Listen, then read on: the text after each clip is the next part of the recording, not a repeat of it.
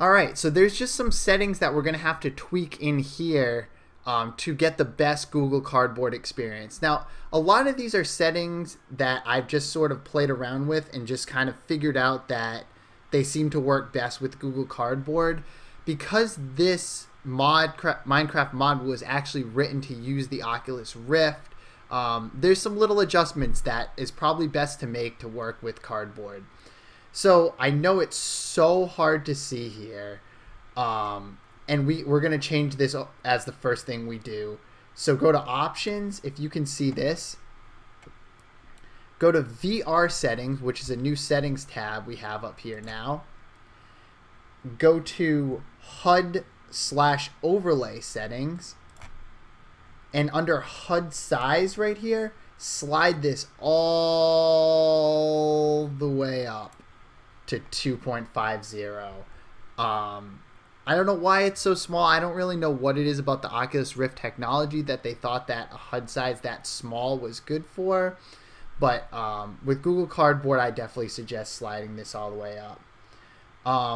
A couple other things I think might not be a bad idea to tweak while we're in here is the HUD Vertical Offset is at 0.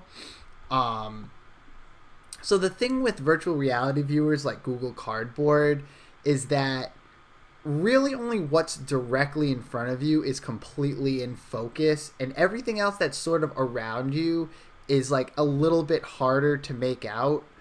You don't kind of get crystal clear vision all around you. You get crystal clear vision right in front of you, but because of the way the lenses work, it's a little bit harder to see and read stuff as you get further and further away from that. So you really want to configure your settings to make sure that the most important aspects of your HUD, such as your inventory window, your inventory items, are more or less in the center-ish of the screen, but not like directly in the center because that's kind of annoying. I found that a vertical offset here of about 10 helps us to accomplish that. That's a pretty good in-between. HUD Distance, this setting right here, is basically in a 3D world, how far away is the HUD from your face? This was a little bit close for my own comfort level. I boosted this to about 1.39, and it kind of pushed it away a little bit. I found that that was very helpful. And so then I went to this overlay/crosshair settings, and it's up to you, but you can decide whether or not you like to see the crosshair in the middle of the screen when you're playing. To me, when I'm using this headset, it's more just distracting than anything else. So I just turned off show crosshair up here. I thought that that was a little bit just nicer. So then you can hit done to go back to this menu, then hit done to go back to this one. The next thing we're going to look at and adjust is this move/aim control.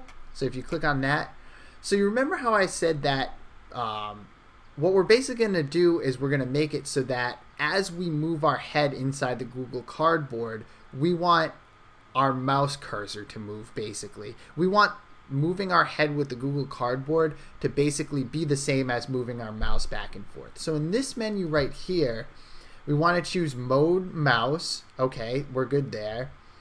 And then for keyhole width and keyhole height, I believe that the defaults of these are, I don't know exactly what they are, but I hugely suggest fully coupled. This will keep the crosshair right in the center of the screen. And it just allows for the smoothest movement.